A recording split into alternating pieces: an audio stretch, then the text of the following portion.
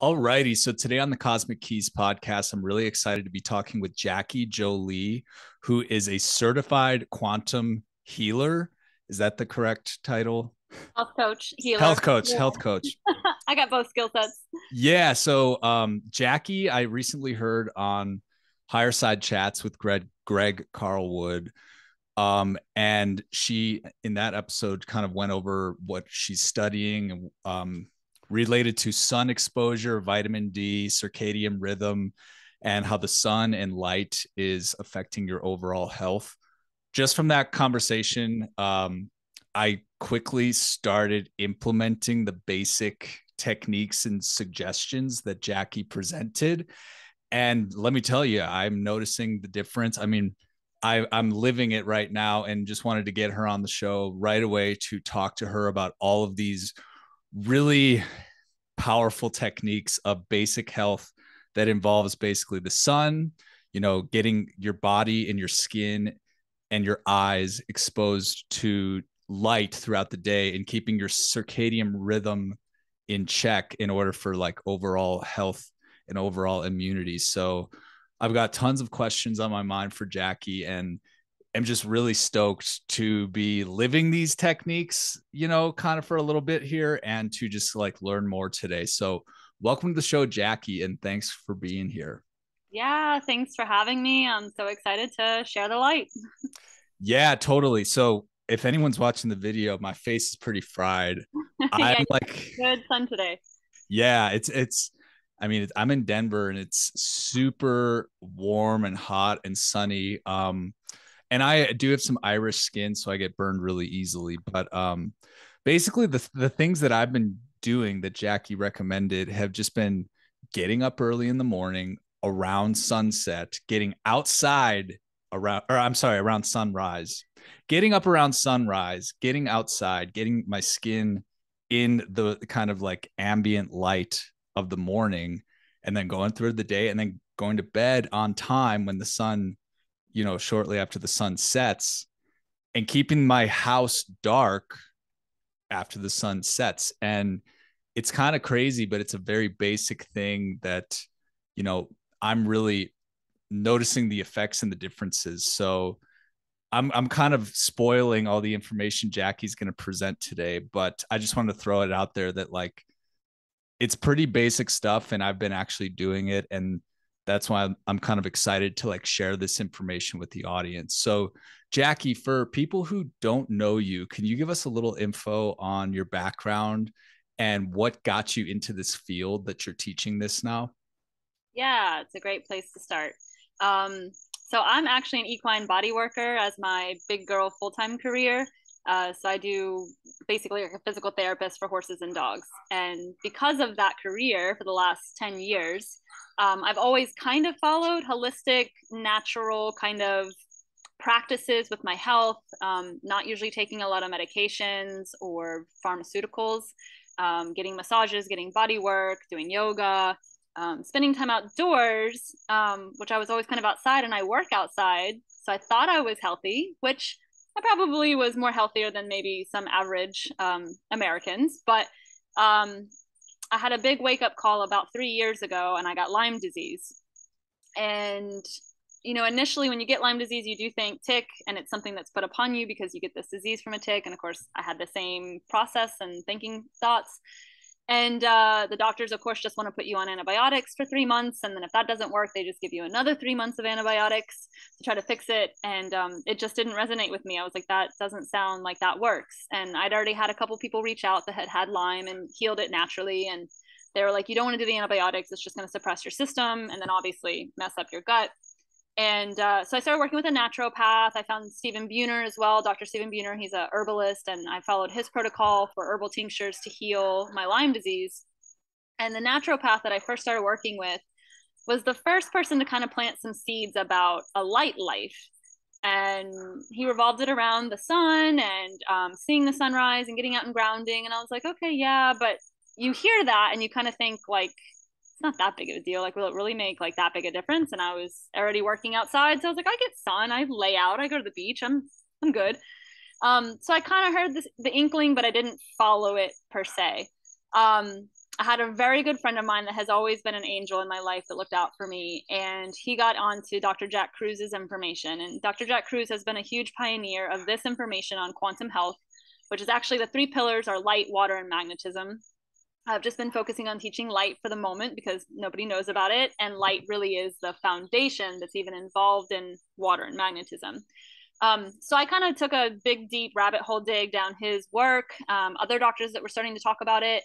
And it did hit really hard. The truth kind of resonates at a certain frequency and level that when we hear it, we just know, even if it might be things that we don't want to hear, we know. And so I was like, well, what the hell? Like, let me try it. I've tried diets, I've tried food, I've tried exercise, I've tried tons of supplements. I've spent $5,000 a year on my health for the last 5 years that I could have had saved up. So I'm about 2.5 years into, I'd say, like a healthier light life or quantum health style. The results are miraculous, actually. Like, it will just change your life. I already was seeing results within a couple of weeks as far as energy was concerned. I saw results in 30 days of actually getting hungry in the morning. I was never a person that ate in the morning, but I was never getting up and seeing the sunrise either. And since then, I mean, my Lyme is gone and it has stayed away. My blood work is great. My libido and hormones that all hit the floor after Lyme have all started to come back into healthy ranges. And I can feel that. Energy is abundant. And then kind of a bonus is some type of consciousness level has really heightened in me. That's a whole different story and podcast for another life, but I've struggled with the concept of faith and certain things for a while. And something has changed, and it's really wonderful. And this is the information that people need because it really empowers you.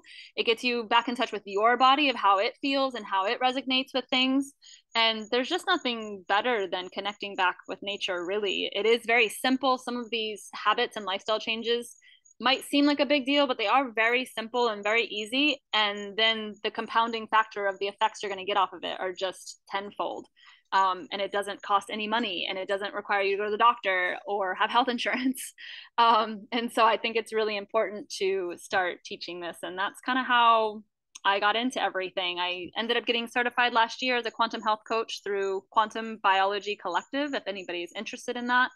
And since then, I've been holding local seminars, Zoom webinars, and trying to land podcast interviews to just get this information out to the masses. So thank you. Yeah, totally.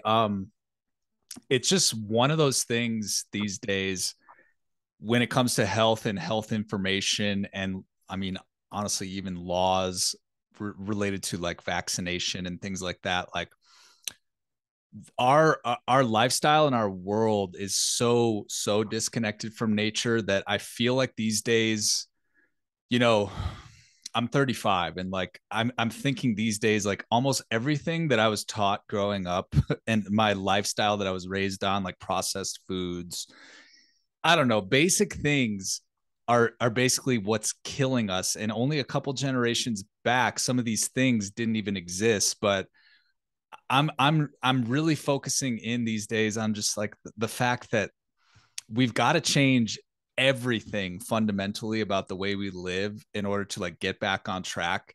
And it's kind of hard because I feel like I'm almost offending people when I call out certain things because it's like, what are you talking about? Like I was raised on Kellogg's. Like I ate breakfast every morning, but I'm it's fine. like, yeah, I'm fine. Or like, you know, so many different things related to like pharmaceuticals and diet are really hard to break the norm with. And some of the stuff that you talk about is even just like, don't wear sunscreen.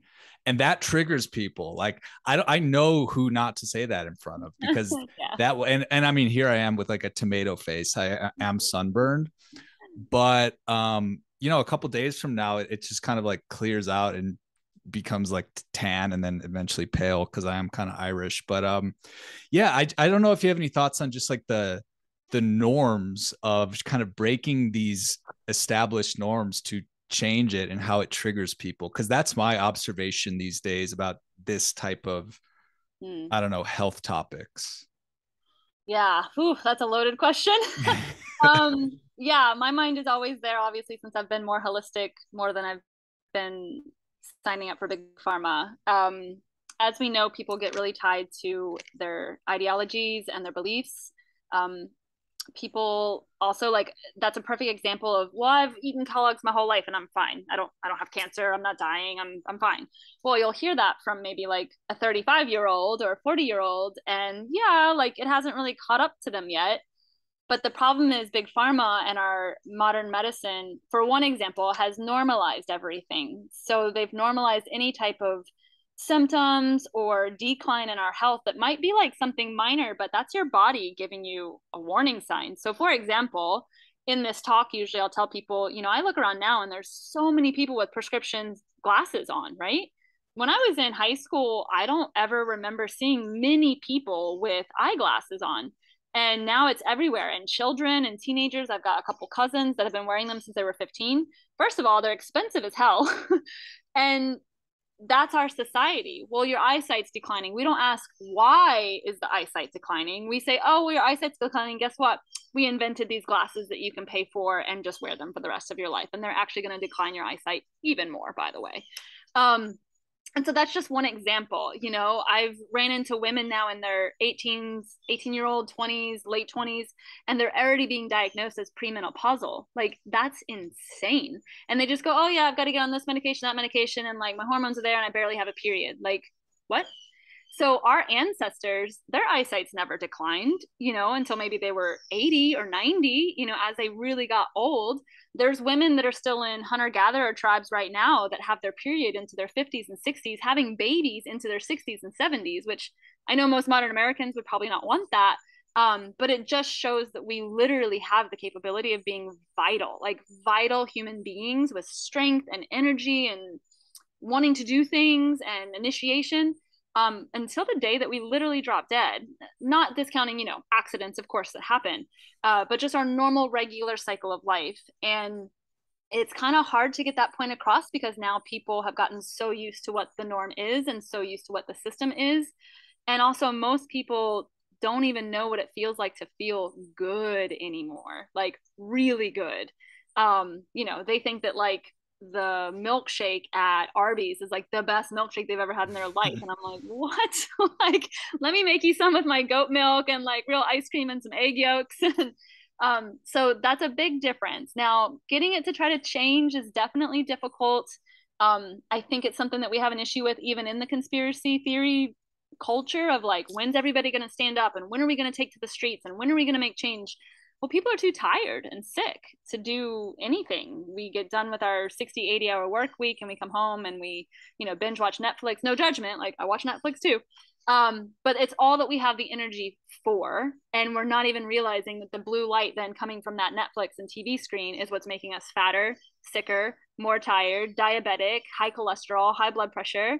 And so really, I don't have the answer of how to change those mindsets. As we know, you kind of got to deal with each person individually, how they come along.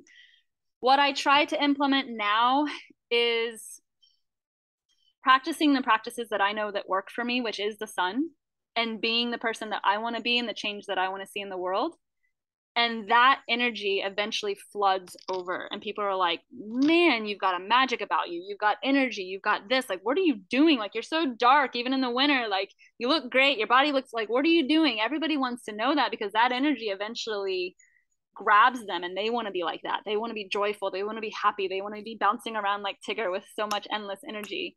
And the light's what does it. So really, at the end of the day, my best advice would be to heal yourself, so then that we all can heal because we're all connected on that level. And so as you heal yourself and become vibrating at a higher frequency due to the light, it's gonna flood over. And again, as people try it, just like you said yourself, you've only been trying a few things for like maybe 2 weeks and you can already feel some differences. So if you can just get people to like, hey, just go see the sunrise a couple times a week and put on some blue blocking glasses and just try that and see.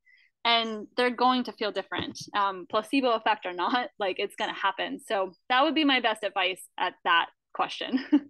Yeah, that's a good answer. And yeah, everything you said, I mean, just for like the baseline of feeling good, so many people, myself included, like, I can only speak for myself, but I know that over the years, depending on my lifestyle, like the baseline can just be like you feel tired and like shit all the Yeah. time. And weirdly, there's been times in my life, and I've always just been like considered myself a night owl.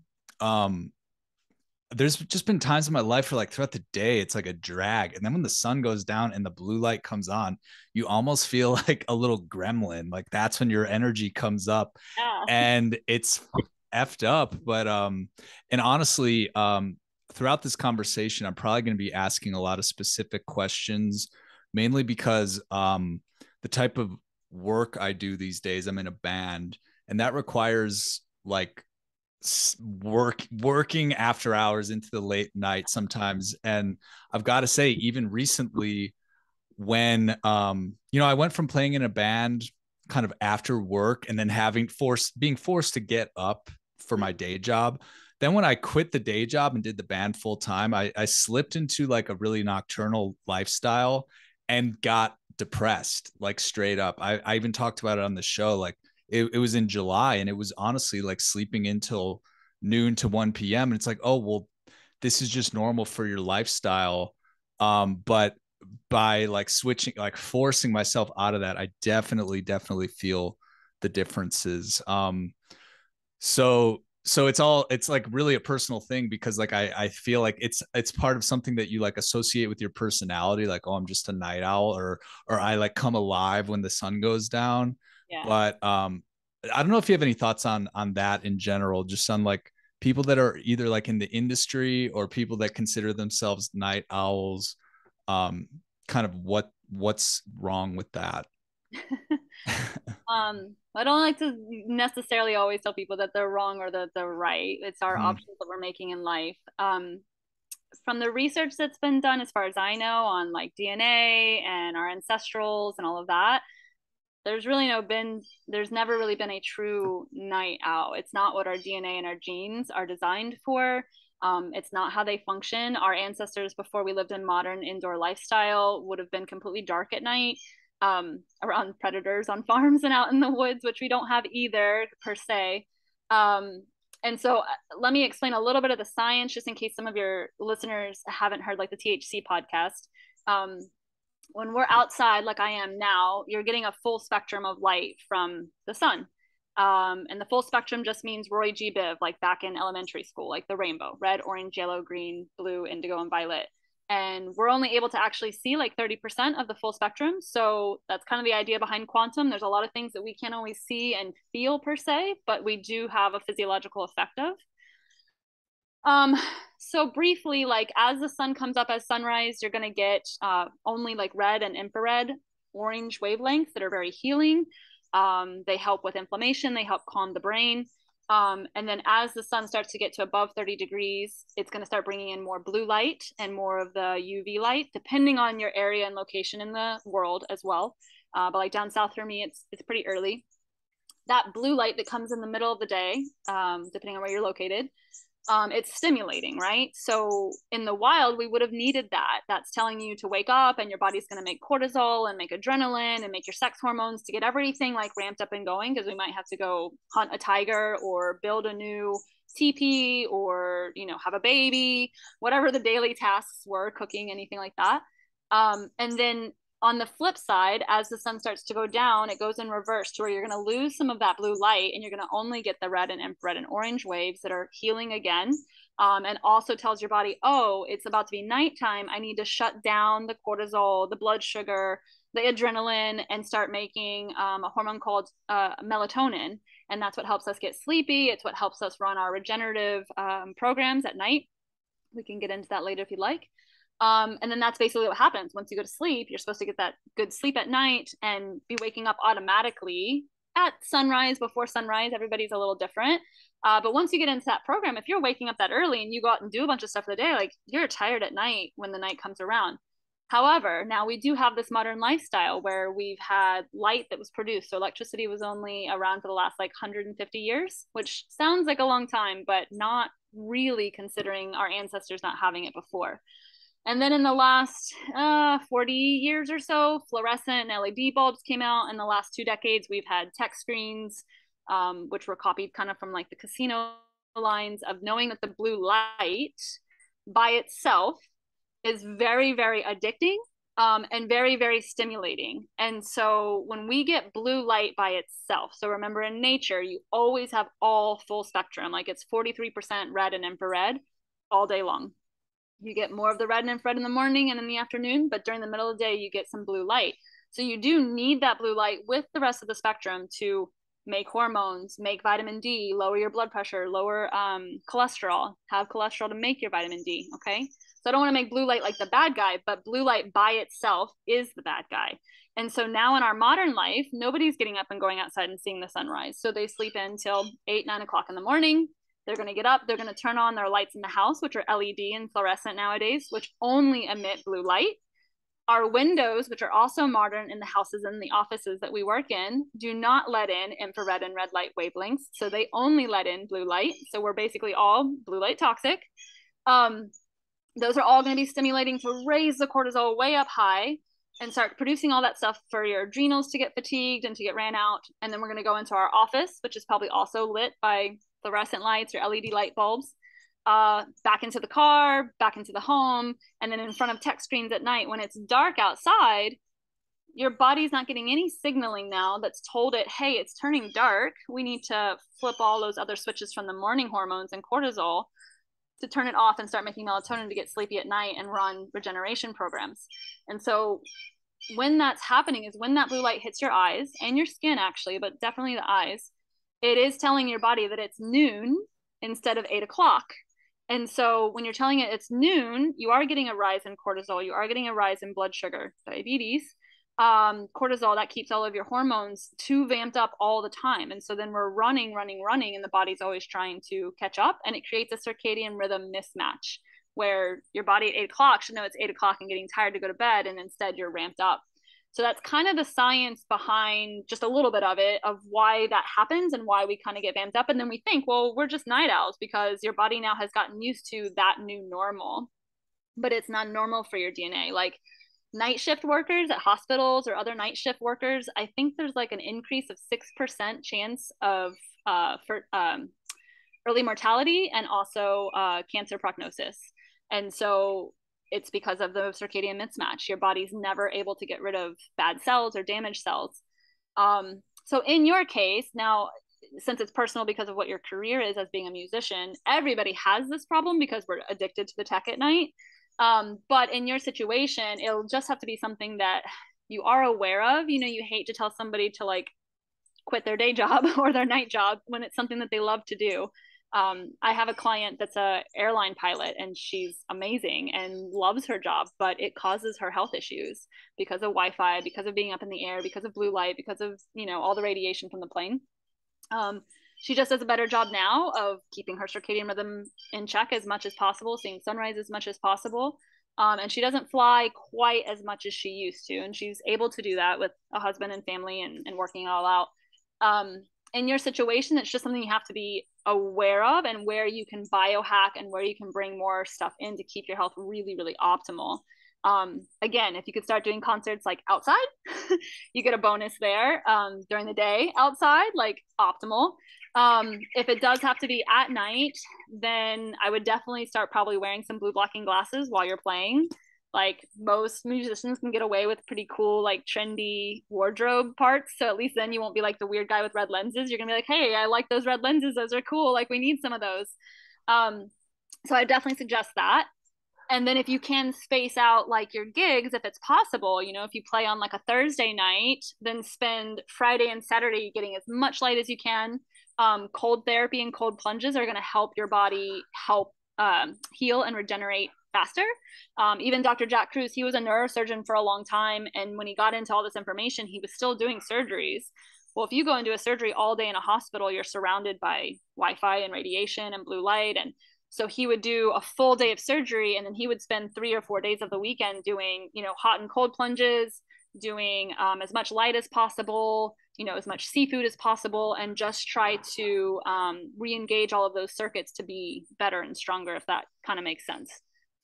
Yeah, totally. Yeah, and I just got a pair of blue blockers off Amazon. I don't know, they're not the most stylish. They're not clear, right?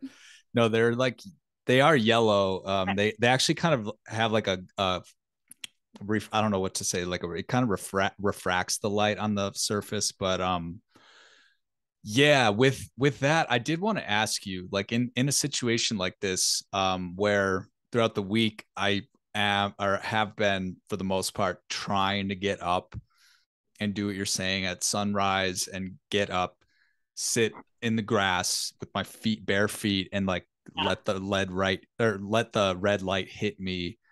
But like say for this week, like I have like a late night show Thursday and then a late night show Saturday. Like my question is, in those situations where you have to break the cycle, is it recommended, like I'm assuming it's recommended to just like get less sleep that night and still get up early in the morning? I'm wondering what your thoughts are on like situations like that where you have to mess with the cycle, and should you get up and take a nap in the afternoon or something, and like what's the best way to kind of like deal with those bumps in the road like that? Yeah. So the answer will always be like you need to see sunrise because that's the only way to like turn on all the clocks for the circadian rhythm and tell your body like it's morning. Now, I have heard Dr. Jack Cruz tell people like in these kind of situations, I mean, it's still not optimal, but get up and see the sunrise for 15, 20, 30 minutes as much as you can, even if you're tired, and you can go back to sleep. I wouldn't probably recommend going back to sleep for like 6 or 8 hours because I think that will confuse the body. But if you need, another hour, another two, maybe, I think that would be okay. And I think if you're only doing that once or twice a week, I think that'd be okay. If you can try to push it and do the sunrise and stay up and then do like a nap later in the day or something like that, I think that's fine too. Yeah. It also gets me thinking about I mean, I'm just kind of asking you personal stuff because this is like this hits home for me, and hopefully it's helpful for the people listening too. Because I just know like a lot of people work in the industry, like the service industry, and it turns into like you become like almost like an alcoholic and a cokehead if you don't like watch out. Yeah. But what are your thoughts on like I'm just gonna throw it out there. What are your thoughts on weed and coffee? Because weed and coffee, like I've been trying to drink Upper and coffee. it's your downer. Yeah, it's your upper and Yeah. it's your downer. I totally get it, dude. Okay, well, I'm only going to come from my personal experience and aspect on this because obviously, again, with all of this, it's n equals one, right? And so you have to know like discernment for your own body and what your body feels like and how it's doing. If you're not doing well on something that you're doing, you got to change it. Now, the light and sunrise and all that is always going to bring you benefits. But if you're sick and you have a disease, you're going to need more of it. You might need some supplements for a little while. You might need some vitamins and medicines for a little while. But if you stick with the light, those things will dissipate and you'll be able to get rid of them. Coffee and marijuana, definitely two friends of mine. Okay. I think with anything in life, you got to enjoy life. I think anything that is good can also still be bad. So too much of anything, whether it's good or bad, can be bad. It can create a vice. Um, I had to go off actually when I got Lyme disease and decided to heal. I came off of everything, which I had some coffee and I would smoke every now and then. I definitely didn't smoke every day. But I came off of everything just to give my body the chance to heal and not have anything that it had to process extra. I had started to realize I wasn't doing very good with caffeine and coffee. Like it was kind of bringing me up and had some weird like lymphatic and detox issues. So now I'm capable of having coffee like, a couple times a month when I meet some friends. I have still noticed if I have it every day, it really ramps me up. And so I actually try not to have it every day. But there are some great replacements out there. There's like a dandelion coffee blend that it's not exactly like coffee, but man, once you add like your honey and your cream, like I can't tell a difference. So that's really great. And also with most coffee, from what I've read, if you do handle it fine, and I think there's some really great health benefits from coffee. I think the best thing to take away from coffee are two things. Number one, you want it to be organic. Most coffee nowadays is sprayed with glyphosate and has a lot of fungus and mold just between like the travel and storage and roasting and all that. So I would definitely recommend spending the money on something organic. Um, and then number two, not drinking it without food in the morning. So that was also one of my bad faults because I didn't wake up with the sunrise, so I was never hungry. So I did intermittent fasting, so I never ate till like 1 or 2 o'clock in the afternoon. But I would get up and I'd have my big old cup of Joe. Well, all that does is add on more cortisol and more adrenal fatigue because you're just having the coffee by itself. And so now, if I am going to have coffee, I always make sure I eat it with my meal that I'm having in the morning. And that would probably be my advice on the coffee. With marijuana, it is such a touchy subject. I think there's huge medicinal and beneficial factors from it. Mental factors too, you know, especially if you're going to stay off of other more dangerous or hardcore drugs. I definitely personally have nothing wrong with it. It's the same thing. I can't smoke it every day. Like if I smoked it every day, I would be a couch potato pothead. Like definitely, I would have no initiation to do anything. So there are times that I use it personally. Like if I have a really bad headache, I don't want to take Tylenol. I can hit the bowl or hit a joint and my headache's gone. And then after 10 minutes, I have no side effects and I feel nothing the next day and it's great. So in there, I would still use discernment. And just see how your body's doing with it. And sometimes it is really great to just take out everything for a little while when you're starting a new habit, if you can, and then start incorporating each thing like every week and then see how the body responds. I think that's a really great way too of just seeing how something's affecting your body when it's been like the norm for so long. Yeah, it's interesting. Over the spring, like I guess it was like the late spring. I was living in the mountains in Colorado and then moved to Denver. So I left like a really surrounded by nature, Yeah. natural environment to concrete jungle. And for about a month and a half, I quit weed and coffee. And honestly, after a month and a half of it, I had the problem where I would dream so hard and wake up at like every night at like 2 in the morning from a dream, not like a cold sweat nightmare, but it would just be like I would like wake up and then couldn't fall back asleep for like an hour, hour and a half. And that was really messing up my sleep. So that's just kind of my issue. Like I feel like just having this is revealing a lot, but having like a little bit of THC in the system tones my dreams down so it doesn't wake me up in the middle of the night. Because I mean, it was a month and a half. Usually people are like, oh, you'll be like totally detox from like the weed, I don't know, that was in your system or whatever. Like you would actually pass a drug test. But even a month and a half later, it was just like the dreams were so vivid and I really felt like exhausted and not like I was not getting enough sleep. Now maybe if I was getting up at sunrise or something, it'd be Yeah. a different story. But it sucks because I didn't miss being stoned. I would smell the smell of it and be like, that smells like tarry, like nasty crap. But I missed sleeping through the night, which sucks. Yeah. So with that, there's like a lot of questions that we could look at that might not have anything to do with coming off of the pot. Again, if you were waking up at sunrise at that time, you might have been tired enough that you would have slept through the night anyway. So that would be my first go-to on that thought process.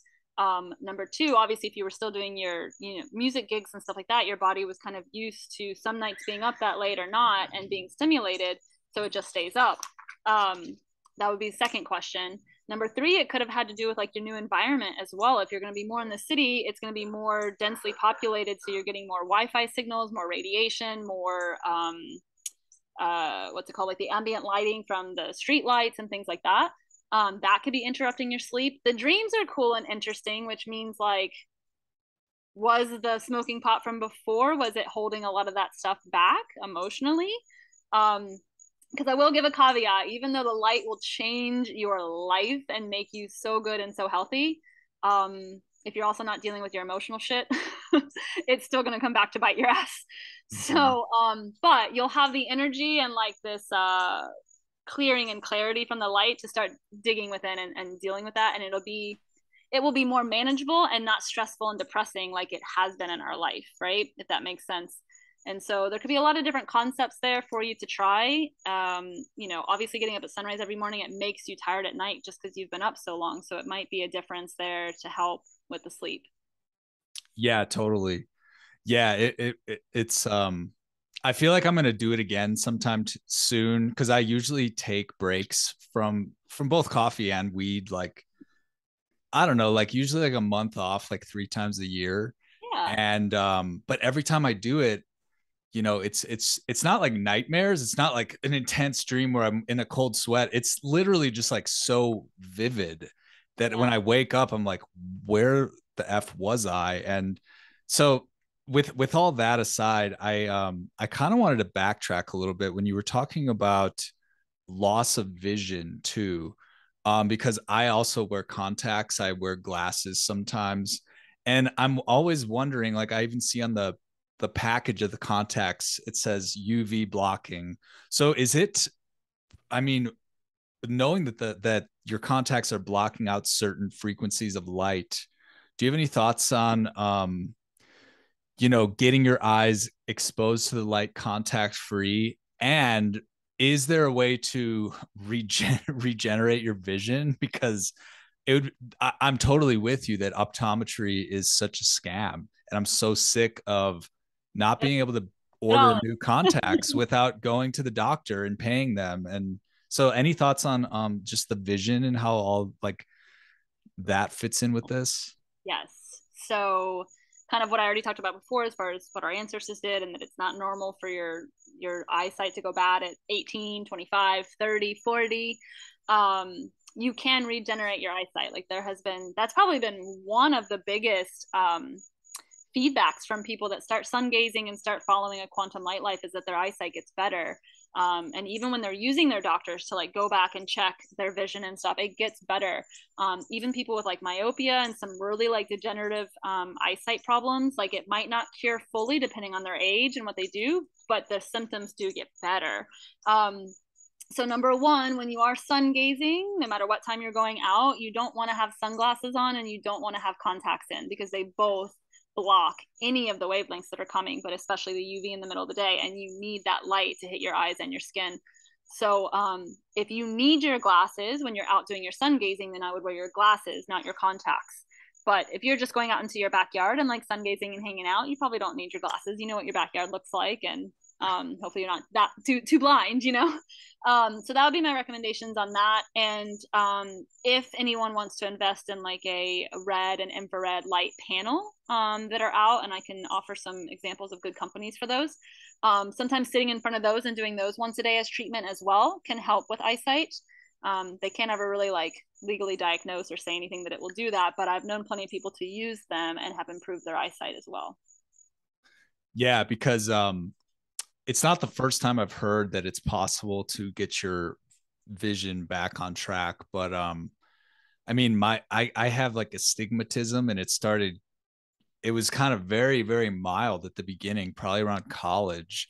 But then I was like, oh, I think I look cool in glasses anyways. Or like I didn't mind it. And then it's just like over the course of like a decade and a half or so, like now my eyes are kind of effed. So Yeah. um so And you're just saying, remember, like, the damage came initially from having too much of like blue light, right? Because like modern windows, our fluorescent lights in college, computer screens in college, and then that life continues. So it's the blue light that has been diminishing the eyesight and the lack of the natural spectrum.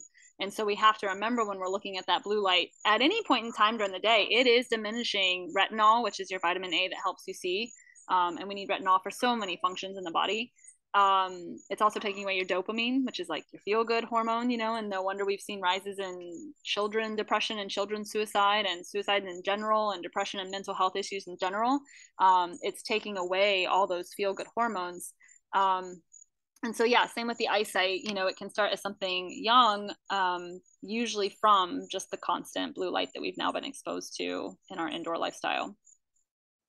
yeah, it definitely makes sense. And even thinking back to when I was in high school, like from freshman year forward, I was in high school in like the early 2000s, and I had a desktop computer in my bedroom, and I would like sit on forums and like random like old internet, but I was still Oh, yeah. um doing that every day. And like that's really in high school when my night owl nature came forward. And now looking back, I'm just like, God, like all of this is it's you don't think about it as like a toxic, like addictive thing, but it's so normalized. And I really feel like the younger kids um who are in their 20s or teens or younger, like they're doing classes on Zoom. They're doing all of this stuff on the screen, and like I think it's just being normalized and accepted, even though it's like it's almost like lethal. So Yeah, it's killing us.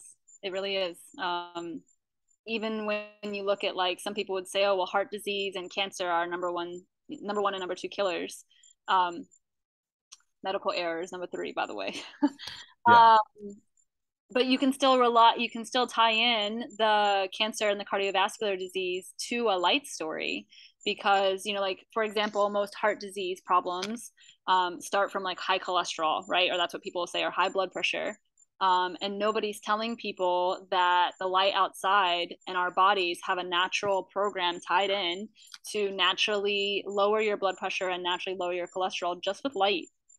So the UV light in the middle of the day that I talked about earlier, it uses cholesterol to actually make vitamin D. So also, if you're not ingesting cholesterol, which now they're trying to push people away from, your body can't even use the source that it needs to make vitamin D. And we know how many people have like chronic low vitamin D levels and get sick, and especially in the last 2 years, everything we've been dealing with COVID.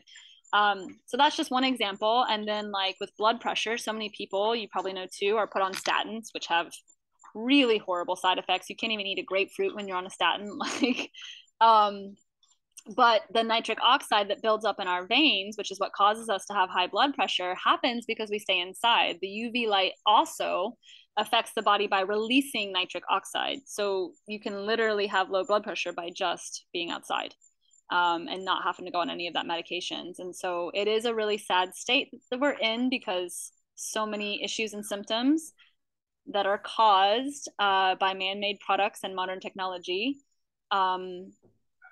big pharma comes in and tries to supply us with a solution with a pill, and that just gives us more side effects that we have to have another pill for. And it's a really vicious cycle of never getting better, never being able to tie into our own bodies and learn how we feel or how we heal. And your body always wants to heal. If you give it the right environment, it will heal.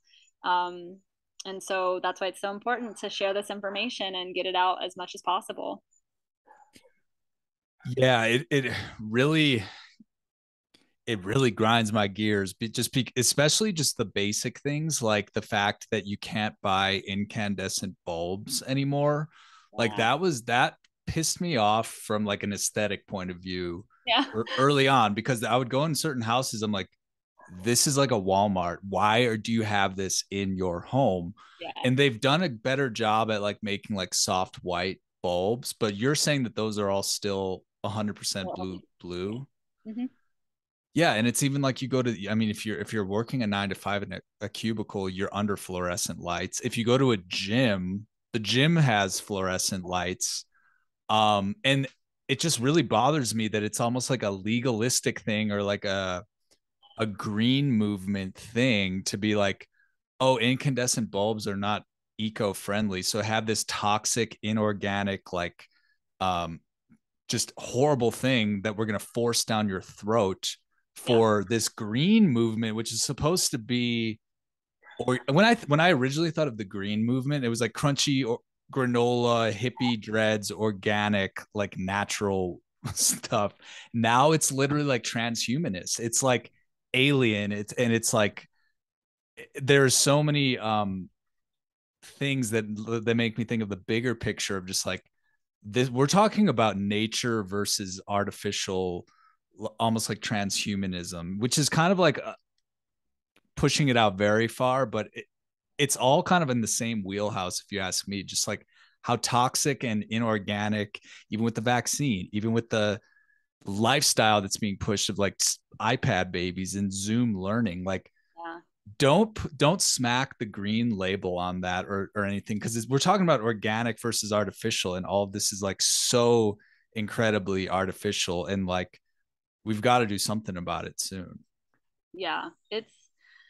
It's not a pretty picture, and as much as people struggle to know the fact, but like the elites, or whoever you want to call them, the top government officials, the ones that are making the decisions on all of this, like, they know it's not an oops accident. Like, they know about this. Big tech has copied it from the casino lines. um wireless companies know how dangerous 4G and 5G is. It's just they've shut it up and they've spent money to keep it quiet because there's trillions of dollars in big pharma and medical and big tech and big cellular. Now look, as far as for everybody on the call too, like I'm not coming after your doctor or your nurse. Like that's what most people get really offended and triggered by. It's not your doctors and your nurses' faults either that they don't know this. They have been institutionalized by Rockefeller medicine, and that took over all of our medical community as far as universities and the books and the research. They paid for it all to go all towards petroleum-based medicine and supplements. There's even supplements on the market that are petroleum-based. And got away with all the things that could have been natural, you know, chiropractic care, massage, herbs, tinctures, nature, light. Like all of our previous ancestors were studying and revering and using the sun to heal. Even some of our initial founders and doctors in the country, in the United States back in the 50s, were even still using light and sun to heal people. And so it's not an accident that that just accidentally went away. Yes, we kind of had a parallel of like electricity being invented and things getting easier and more modernized. That has also just kind of occurred. But the top people that could change things and know things, they know this. And so it's not done by accident. They want us sick and addicted and depressed because then that makes us reliant on the government. Yep. So, amen. That's the box for today. I wanted to ask you, I know you have like tons of, you know, the real scientific knowledge. Sure. What and you can like go on, you can really go deep into anything related to like the science behind sunlight or just light in general and the circadian rhythm. But what I'm kind of curious about is what vitamin D actually is, because I mean, I technically take a vitamin D supplement. I don't even know if that does anything, but I don't understand how sunlight itself is vitamin D. And then this thing in a supplement is also vitamin D. Do you have any explanation of that? How much time do we have? Yeah. Okay. So I will try to make that brief and try to make it super understandable. First and foremost, vitamin D is not a vitamin. I don't know the answer to how that became and who gave it that label. It's a hormone, just like melatonin. Melatonin is not a vitamin, it's a hormone. Our bodies make both of them and should make both of them in plenty, and they create tons of reasons of our systems working appropriately in the body. So, like I said earlier, the sun can't just shine on you and just like magically make vitamin D. It does kind of happen that way. But one, you have to be in the UV light. So you have to have the middle of the day light to be able to do it. Number two, you have to have cholesterol in your body to make vitamin D. If you don't have cholesterol in your body, vegans, you're not going to be able to make vitamin D. So healthy cholesterol is a good thing. We can even have a caveat, small conversation on the fact that, you know, like blood work and doctors now are telling people to be on very low cholesterol levels, like below 200.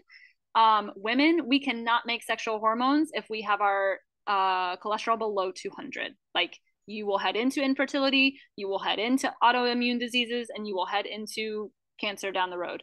Like cholesterol is so, so important for your brain to function well, for sexual hormones, all of that. Anyways, back to vitamin D. So you need the cholesterol to be able to make vitamin D. And then also something that they're not teaching us as well is believe it's 36. There's a guy, Stevenson, that I follow on Facebook that's done a huge studies and rabbit dive on vitamin D. We make like 36 different varieties and types of vitamin Ds. Like when you break it down, like in a chemistry lab, you'll see all these different versions and varieties of vitamin D. And I think it's like 36 different types that our body makes. They can't bottle that up and put that in a pill. And even if they tried for all those varieties, which they're not telling us about, I didn't know that till last year. How would you know that you're getting all of them in that pill? And also that's all going to be synthetic. So every supplement, every vitamin, every medicine that we take and ingest has been synthetically made in a laboratory, chemically, under artificial light. So there's nothing natural about them at all, even if it's a supplement or a vitamin. There are some times where I wouldn't be able to sit here and tell you dosage or anything. I'm not a doctor. I do know Dr. Jack Cruz, I do know other quantum doctors sometimes will have people go on high dosages of vitamin D as a supplement initially when they are super sick, super low on vitamin D, just to give the body a little bit of a boost, but it is never a long-term plan. So when you stay on supplements, especially things like melatonin and vitamin D that are technically hormones in our body, if you stay on supplements for that, it's kind of like hormone replacement. Your body eventually accepts the synthetic version as the new normal, but it's lacking all kinds of like chemical connections and things that our body naturally would have done. And our body stops making it naturally. So eventually it's not going to work. And it's also going to kind of set off like mismatches chemically in the body, if that makes sense. And of course, the quantum science like goes way deeper and over the head than that. But that's kind of the basis of vitamin D. Where does it come from? How does our body make it? And then we need our body to make it. And it's not actually really that wise to be supplementing with it. Melatonin is the same for the exact same reasons. Yeah, I've so would now that I'm kind of, slowly doing the natural way, would you recommend not taking the vitamin D supplement anymore? So I can't tell you Right, what right, to of do because course. I'm not a doctor. If it was me, I would stop taking it. Yeah. But It use makes the sense. I kind of I your kind of body place. knew. I kind of knew. I was like, just because it has like a little cartoon sun on the bottle, I'm like, it looks like corn syrup or something. Like, how does this work? Yeah. Um, and another thing that I followed your Instagram and see you put some stuff about I guess like meat eating and beef and kind of more of a carnivore style diet as opposed to veganism. And I was wondering if you could speak on that because this is all kind of coming full circle, but like I went vegan in 2017 and thought I was getting asthma for like a Mm, month afterwards, and this is like how I totally stopped going to allopathic doctors. Like I won't do it anymore. yeah. But I went to a lung specialist and told her like I just went vegan, but I'm having trouble breathing. It's like a shortness of breath thing. Mm, And she literally said, "Let me go see what samples I have in the drawer." And she just came and like chucked this inhaler at me and she's like, "Come back and see me in 6 weeks." And then I Googled the inhaler and it was like, "Don't take this. This is going to destroy you, blah, blah, blah." And then yeah. with enough Googling, I realized that it was like a gut issue and it was an acid reflux issue because I was eating like spicy chipotle beans and vegetables constantly and like acidic fruits and all this fucking shit. Yeah. And it's like silent reflux where your esophagus swells and you can't breathe. So I'm wondering if you could speak on kind of like the vegan thing and how it might not be healthy, and also the benefits of eating a more carnivore diet from your perspective. And you can even throw the gut in too, because this was like a gut health thing. And all of these health things that I'm like so brought in by are just like trial and error. But yeah, I'm wondering if you can talk about those too. Yeah. So this will be kind of another little tangent soapbox to tie all of those concepts in. Yeah.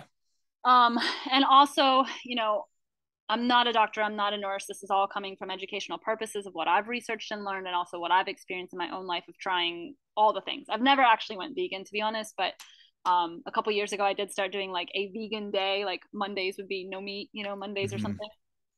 Um, so let's start with the gut and with light, because that is what we're talking about today, and that will kind of help tie everything into kind of more specifics on diet. I really try not to harp on diet so much because it is triggering for people.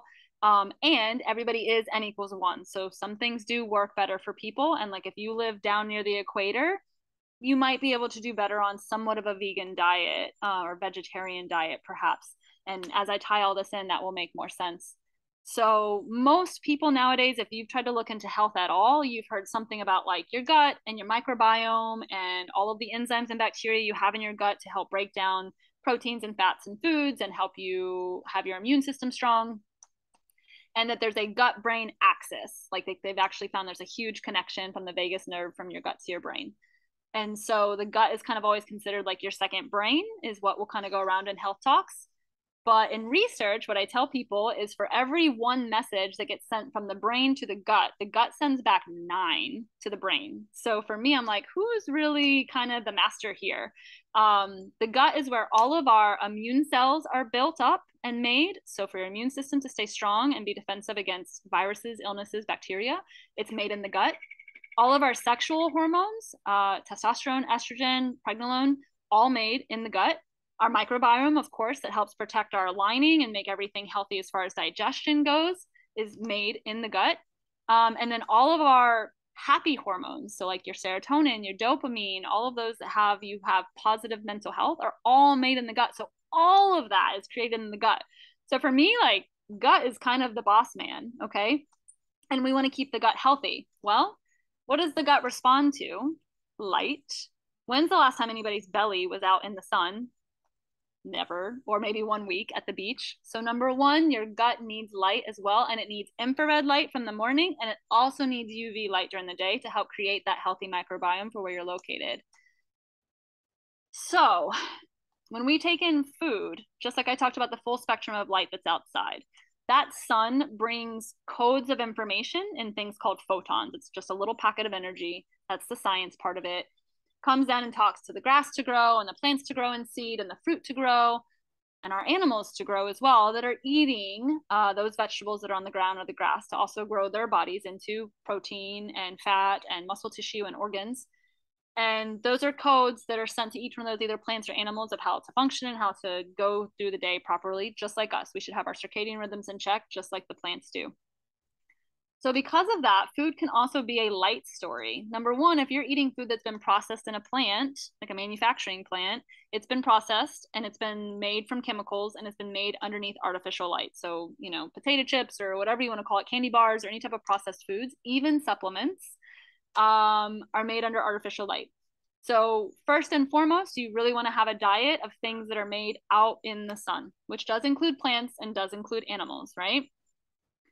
Number two rule, you want to have a diet that is consisted of local and seasonal foods. So that means you want to be eating stuff that grows within like 100-mile, 200-mile radius if you can, maybe like a tri-state area for your regions of where you are, whether it's New England or down in the South or out West.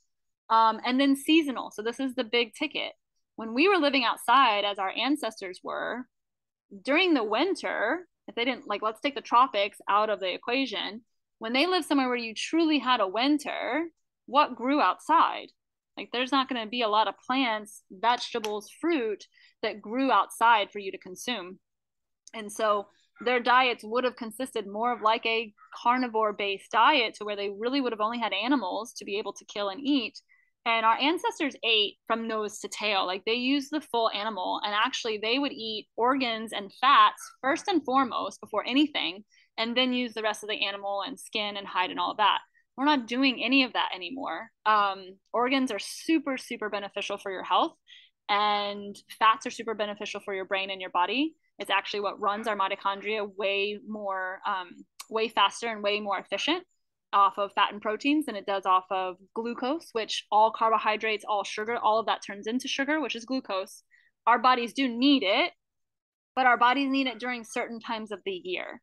So if you get into spring and summer where things are growing more like fruits and vegetables, I think it's okay to be able to have those during that period of time. And when winter comes around, depending on where you live in the world, you're going to go more to like a keto-based, carnivore-based diet. That's kind of how I describe most of all of that. It's what our ancestors would have done. It's still what our DNA and genes are kind of tied to. Stuff that a lot of people also don't realize as far as plant-based. Plants don't want to be eaten either. Like, when we get onto the whole emotional tie, I guess, to veganism versus animal-based diets, everything in the world that's alive doesn't want to die and doesn't want to be eaten. And so all it wants to do is be born and reproduce and keep going. And that means your grass, your plants, your vegetables, and your animals. But we are on the top of the food chain, and we also need these nutrients that they make from chewing grass all day long. And so plants, they don't have a defense mechanism like animals where they can run away from their predator, right? Like, we can chase an animal and maybe we get them, maybe we don't, but they can run or they can fight. Plants can't do that. And so plants actually over years of evolving have created internal toxins like oxalates, and there's other ones as well, but oxalates are the most well known in the health industry, that are toxic to our systems. And so it's interesting that when you switched over to vegan diet, like already within a month and a half, you were having GERD and reflux and acid issues because you were taking in too much alkaline food that had toxins, and your body was trying to reproduce extra acid to try to digest that stuff when it's not used to consuming that. And so, as a caveat, I'm not on here trying to preach like you should never eat a salad, never eat lettuce. But just think about the light story with it, and just think about where you're located in the world and what would be local and seasonal. If you're in Denver, Colorado in December, tell me a vegetable that's growing. Tell me a fruit that's growing naturally outside. I don't think there's going to be too many. And granted, like most people can't hop on a complete, like total meat-based carnivore. There are some things you can eat in the winter that like squashes, olives. There's a couple of things that I think would still be okay to include in your diet. It's still going to be limited. But if you're really wanting like the optimal diet tied in with your light, that's what it's going to be. You'll want to bring in a lot more seafood into your diet when you're in those areas, just to keep seafood has DHA in it, and it basically helps our electrical current that we have in our body run strong. And so in the winter, when you have less sun to help you do that, no UV light, that's where you can implement eating more seafood to help kind of bring that in. Hopefully that Yeah. all. Yeah, totally. It gets me thinking too about like fermented foods, because even if like, well, if you can't grow food in the winter, obviously, I think back in the day they used to pickle stuff and jar stuff too, and I've been trying to eat, like I eat like kimchi and sauerkraut now, and that's not something that I would automatically like, yum, this is good, but you kind of get not addicted to it, but you kind of like acquire a taste for it, and it's kind of like a reaction that you can feel. And to bring it back to my story about getting acid reflux that literally was like chronic, and for like long after I got off the vegan thing, I could not breathe very well for a while. And one of the things that I found was water fasting, and that's literally the only thing that helped. So I don't know if you have any information or thoughts on fasting or intermittent fasting and how this fits into like the overall kind of quantum health that you talk about. Yes. Good questions with long-winded answers. Yeah. Long-winded answers. Again, like biggest caveat with some of these questions is we are N equals one. So we're all individuals with individual issues and symptoms, and you really do got to get back in touch with your body and use discernment of what works for you. Fasting, yes, is a beautiful, beautiful thing. It's a great method to get our bodies into like autophagy and apoptosis, which are those regenerative methods I talked about that our body runs at night when we're sleeping well and making our nights dark and our days bright. Fasting can really help us get into those positions even during the day, to where our bodies are getting rid of damaged cells and cancer cells, because it's not focusing on eating anything, right? Like we eat way too much and way too constantly, that our body's so focused on metabolism and digestion that it can't focus on healing or regeneration or growing or having more energy. So fasting can be something that can really, really help people. The downside, though, is you just really got to know where you are in your body. Like for me, when I was healing Lyme disease, I realized that I had done the intermittent fasting for so many decades the wrong way, right? Like having coffee, not waking up in the morning, not eating, all my hormones were on the floor.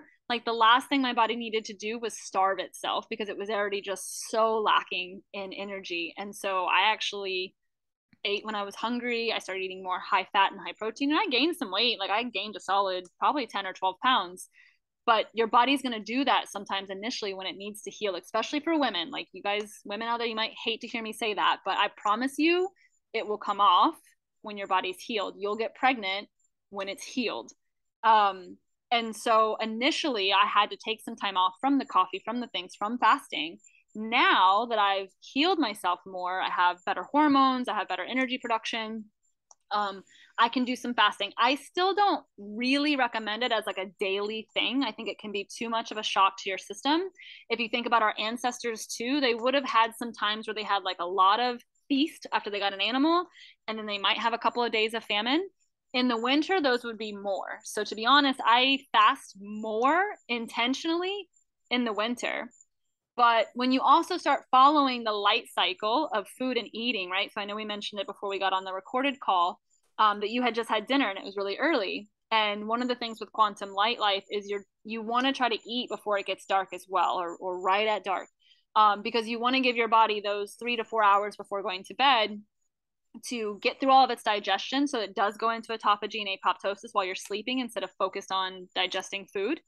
And so let's say if you finish eating by 6, 7 o'clock, you sleep all night doing your regenerative programs, you're going to wake up for sunrise at 6, 6:30, wherever you're located in the country. And then if you end up eating 30 minutes to an hour after you wake up, which I recommend, you've already had a 12-hour fast. So if you actually get on that cycle, your body is already having a pretty natural fasting cycle. And I think for some people, they can push that out to 14, 16. Men are definitely capable physiologically to do it better. You guys have like basically testosterone. We have 3 other hormones going on that we have to focus on. But I still don't really recommend it for something to do large extensions of fasting for a long period of time. You know, I think every now and then to do like a 2-day fast or a 3-day fast is fine. Just not making it something super consistent all the time. Yeah, when I was looking into it, I was trying to, well, some of the benefits I heard was just like after maybe 2 days or 3 days, the lining of your gut like resets. And that's why they were saying when you're done with like a 3-day fast or something, the first thing you should eat should be like bone broth or something with like collagen in it. So I really haven't had the what's it called, the breathing problem and the GERD anymore. But Good. honestly, it took like, I thought it felt like a chronic, like serious thing. And then funny enough, when I got COVID, I tested positive for COVID like early on.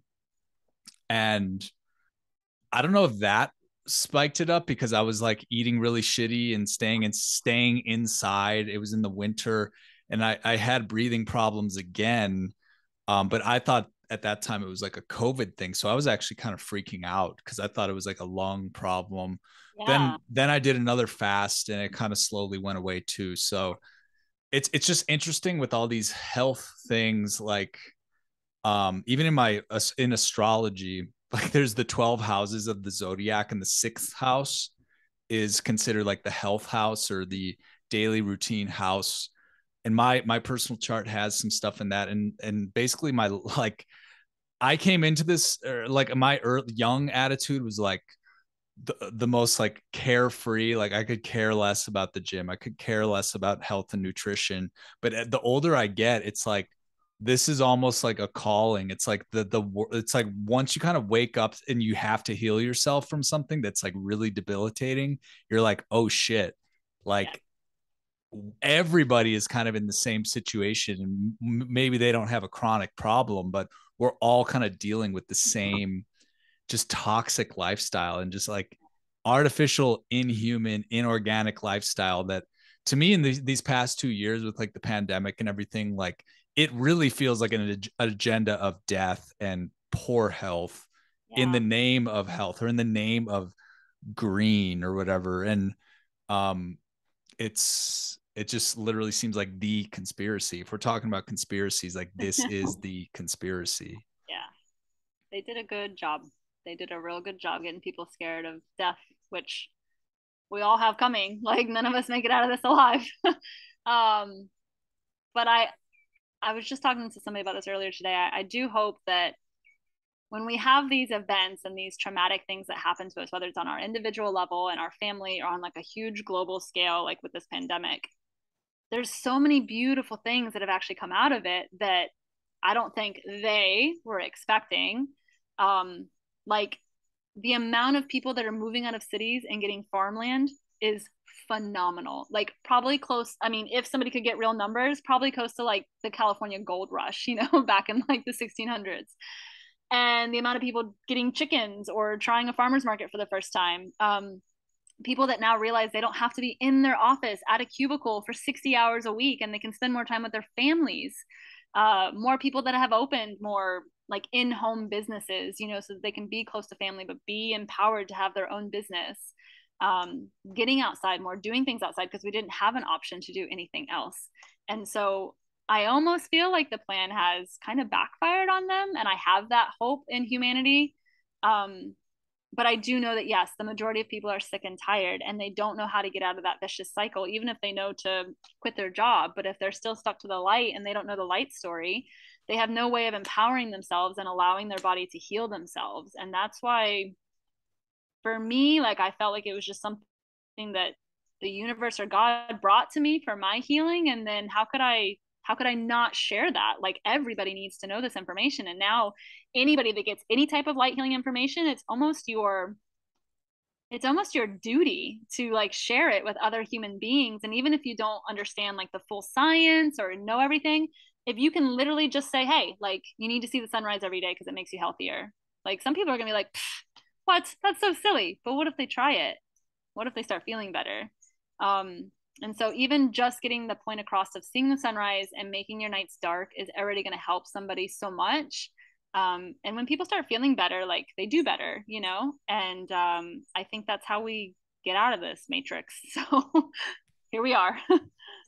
Yeah, it's wild. I wanted to open it up to kind of go more into the woo-woo territories of the spiritual implications of all of this. Do you have any thoughts off the top of your head of just like how spirituality and God, if you want to call it that, is connected to light and connected to what we're talking about, this type of holistic quantum health? This is still a part of the subject that I'm experiencing and kind of just being curious about myself. And again, with everybody, we all have different religions, we all have different beliefs, we all have different spirituality and different journeys in that. So this is just coming from my experience. And I was raised really, really strict Christian as a kid. And so lots of rules, lots of regulations with no reasoning behind them. It was just what the dad said, what the Bible said, and what God said, you know, and no other reasonings. And so I rebelled pretty good about that after I got out of the house. I didn't become like devil's spawn or anything, but I was like, that's not for me.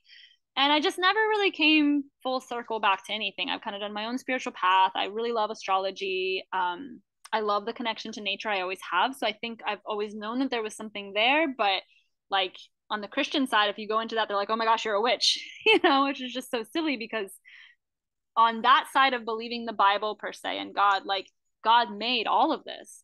God made a marijuana plant. God made psilocybin mushrooms. Like, God made the trees. God made the grass. And so for me to see all that, like, my church is going hiking every Sunday. Like, I love that. And I feel more at home than I feel anywhere else, including a church for sure.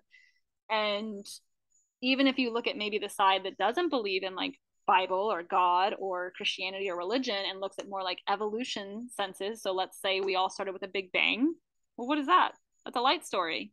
Some type of colliding chemical or molecule that made a huge amount of light, UV, that then just created the world and created things to come to life on the planet, and has only continued to do so by the evolutionary story of creating light. It's the bacteria that's in our bodies called mitochondria. They're a bacteria that literally led to us getting feet that do feet things and hands that do hand things, and our hair and our hands and our eyes. And so even from that standpoint, you could look at that. When we have a soul that enters into the egg for creating a baby, there's a huge spark of zinc and the molecules that come in of that soul entering that egg. And that's a light story, right? And there's one doctor actually called Dr. Courtney Hunt. I really like her because she's a quantum doctor. She's a doctor. Yeah, I know her. Yeah. Okay. And she really tries to tie in like this quantum health stuff to understand, but also brings in a lot of esoteric theories and analogies, and she will go back to like Bible verses and everything. And it's kind of interesting. I mean, she has the perspective of the sun is the son of God, but it's the sun. And I don't know why, but like, that just clicks. Like, it makes sense to me. And all of our previous ancestors, like, they worshiped the sun. And they knew it because it created life on the planet and created life within them and fed them and took care of them and healed them. So like, why wouldn't you? Um, and so, yeah, I don't have like clear scientific answers for that question. I just know that the more time I've spent in the sun, the more my consciousness has opened, the deeper I've been able to get with some of my own self inner work. Um, Not as much anxiety, not as much depression. I didn't have a ton of that, but I've always been a pretty positive person. But there was still a lot of like sometimes anxiety and over analyzing and over worrying. And a lot of that is just a lot calmer now. I feel more of like, this is my life and like everything's tied into energy, and what I put out is what's going to come in. And I've been blessed in the last 2 years, like way more than I ever thought, especially with COVID and everything going on. And I don't know what else to say except that I'm just out spreading the light. And I think there's that magnetic, energetic connection with that. And I think you will have a stronger connection with that when you get back to the light and connect to nature. Yeah, I totally agree. It's really interesting, and I'm with you on like the nature part. I think a lot of people can relate to that, and that's kind of what a lot of people's spirituality is these days. I mean, it's kind of just literally stepping outside of the hamster wheel situation, and just in the case of kind of doing what you recommended, which is like get up, sit outside, maybe with your shirt off, like as the sun is rising to get the red light therapy. I mean, just a my observation of it in doing it these past 2 weeks or so is it just reminds you that you're on planet Earth. And I mean, literally, you're when I'm out there in the morning, the sun is on one side of the yard, and then when I'm back out there in the evening, it's on the other side of the yard, and it syncs up like the length of the day. It syncs up just the daily cycle. And then when the sun is actually down, it gets dark out, like you are ready for bed. And it makes the entire day more sacred for some reason. Because I mean, so many times in my life, I've lived a very toxic life over the years, one way or the other, as All we have. So as no, we all have. we all have. And Yes. it's just like usually you're just like waking up and it's like, I'm gonna get fired if I don't rush. And like it's like this like fight or flight thing. You don't even think twice about where within the arc of the sky the sun is. And it's also really helped me as an astrologer too, because like the wheel of astrology, the upper half of the wheel is what's visible. And even when you were saying, oh, when it's at 30 degrees, I'm like, that's the 30-degree mark is the mark between the 12th house and the 11th house. Then when you go another 30 degrees, you're in the 10th house. And like the symbolism, like it really is tying things together, because when I'm reading a chart, I'm saying like the sun's at this part of the sky. Like if you were born at lunchtime, like you have the sun in the 10th house at the top of the sky. And I can explain it in terms of the wheel, but actually living it and being like, oh, it's like 8 o'clock in the morning. Like the sun is basically going into the 11th house now, or the 12th, like from the 12th to the 11th. So it's just like to give feedback on like the advice that I've taken from you. Like it really makes things, I mean, it makes things feel more sacred, and nature is sacred. And like all of our problems are mostly just man-made problems from artificial things. And Yeah. we're at like peak artificiality right now. And Yeah. I really see a future in this being like a spiritual practice, or not a religion, but like Yeah.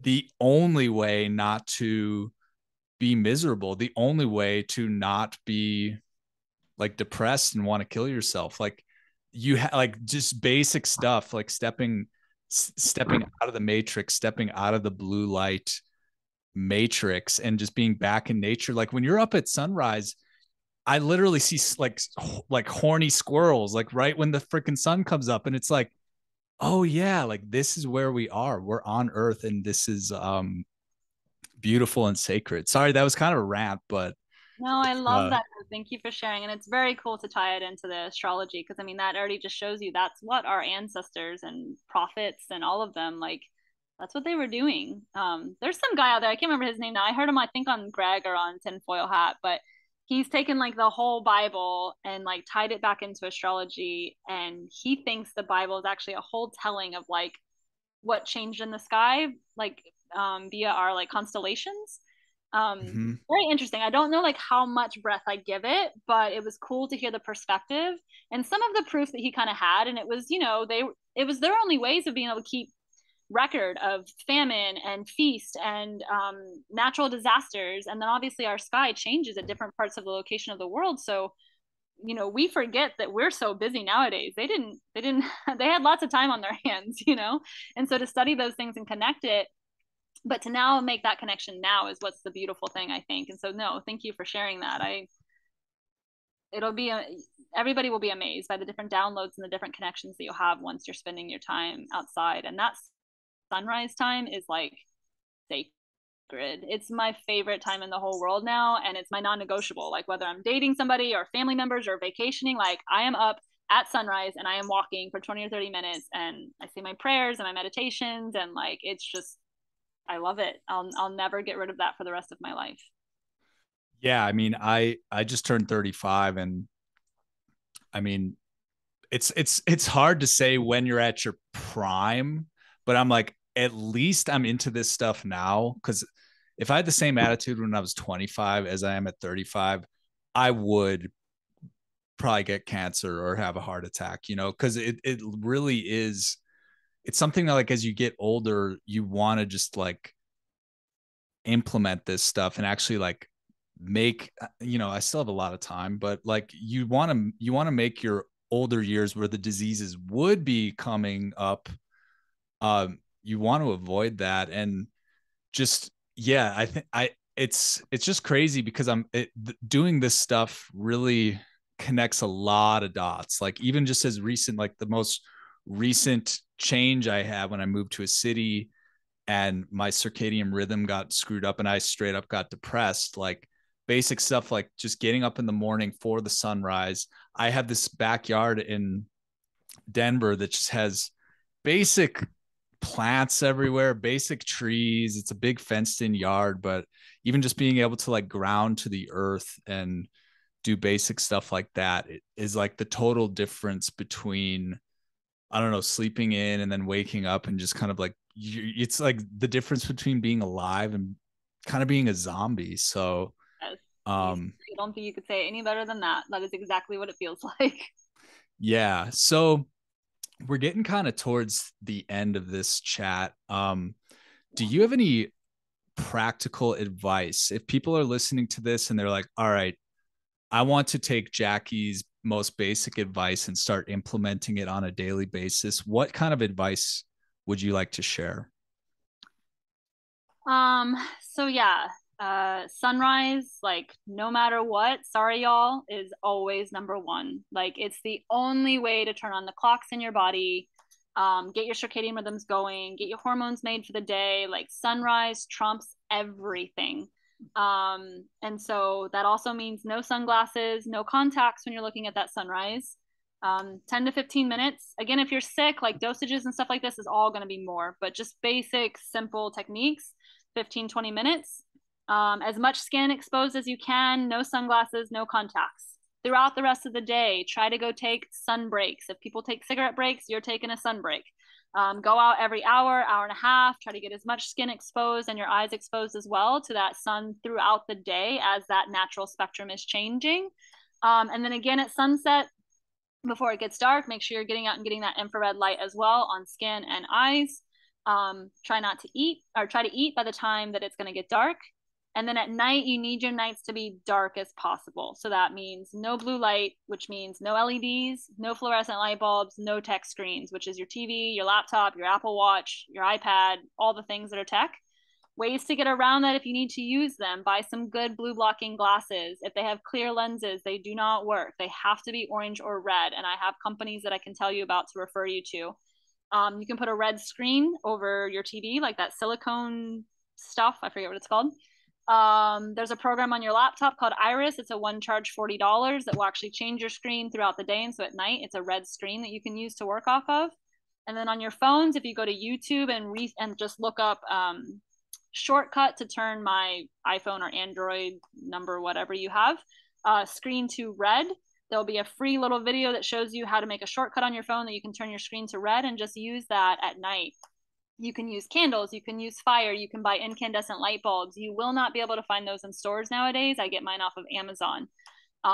Any type of LED or fluorescent light bulb will only emit blue light, and it also has a flicker, which is a whole nother thing, but affects us physiologically as well. And that's really it. Again, on diet, you want to have a local seasonal diet that's full of fat and proteins. Stay away from seed oils because they are inflammatory. They will make you burn. And yeah, live life, get a tribe, get people that you want to support and love and hang out with. That's just as important as all this health stuff. We're here to love and be loved and be around people and be social. So find a tribe, try to help each other, make each other accountable. Like, hey, let's get up at sunrise every day and send each other sunrise photos, you know? A lot of times after my webinars, I'll do like a 40-day challenge where I get on Facebook and I post a sunrise picture wherever from home or whatever. They're not always glorious looking, but just to have people check in and hold people accountable, because usually if you can do something for 30 or 40 days, it's a new habit and it implements into your life really easily. And so those are kind of my beginning ones. And if you do just that, you will already notice differences in your health. There's certainly more protocols and more things that you can apply. And maybe this is a good time, but I do teach local seminars in my town and in my state. I'm willing to travel to people's places to have these meetings and these seminars at your medical facility, your yoga studio, your hair salon, your children's school, like whoever. I'm more than willing to talk to anybody that wants to listen and share. And then I do give Zoom online webinars. I'll be holding those once a month now, so that anybody around the world can sign up. You can come and you'll see my presentation where there's graphics. We get into a lot more of the science, a lot more of the protocols than we covered today. I give references and handouts and discount codes after that as well. And it's a great time to learn about it all. So. Yeah, well, thanks a lot, Jackie, for coming on the show today. It was great talking to you and kind of, I mean, I feel like I shared a lot of personal health stuff, but really that's like, you know, my own journey is what makes me interested in people like you who are like sharing this information. And I think it really is kind of revolutionary, A, but B, it's like pretty practical and it's pretty simple if people just want to, I don't know, get out of bad habits and really make a difference. So for people that are listening, where can they find you and the work you're doing online? Yeah, so I do have an Instagram page. It's Jolie in Soul, but it's JOLIE_EN_SOL. So Jolie_in_soul. And then I do have my website up now, and it's going to be www.lightshapes.life. And there you can find out just more information about me, and then all of my upcoming webinars or seminars or podcast interviews will all get posted there as well. So that's a really good source. You can contact me off of there too if you're wanting me to travel to any facilities to hold a seminar. Awesome. Well, yeah. Everyone out there, definitely check out Jackie's work. And thank you, Jackie, for sharing it, because like when I initially reached out to you, I was like, I did this just for one day and I feel like totally different. What the heck? This is awesome. So really grateful that, you know, this is helping me out. And thanks for coming on today. Yeah, thank you so much for having me, and go shine everybody's light. Yeah, totally. Right.